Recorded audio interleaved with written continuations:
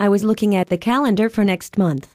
You're going to Mexico again? Well, it's the Baja 1000 and I haven't been to Mexico since the 500. I haven't missed a Baja 1000 in 6 years.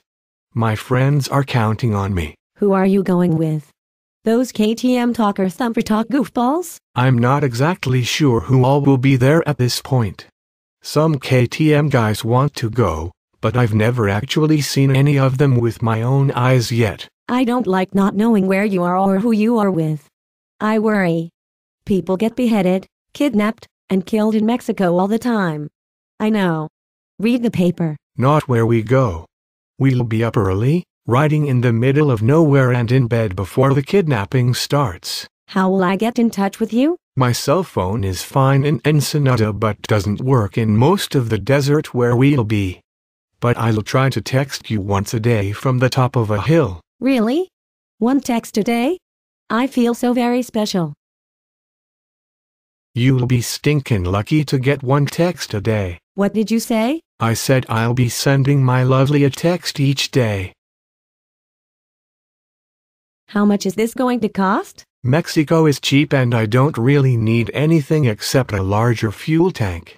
And an HID light, some dust goggles, a bigger hydration bladder, and new gloves, and a rear tire.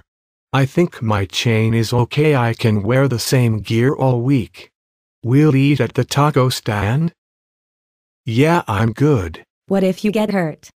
Do they have doctors, ambulances, helicopters and all that? Well, kind of. The military is very helpful. I'm packing a first aid kit and a tow strap too. I wish you put as much thought into us as you do your riding trips. When can we plan something together? I'll scout out some places while I'm down there.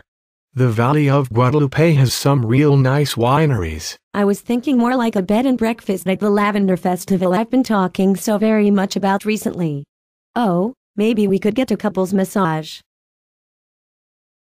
Crap.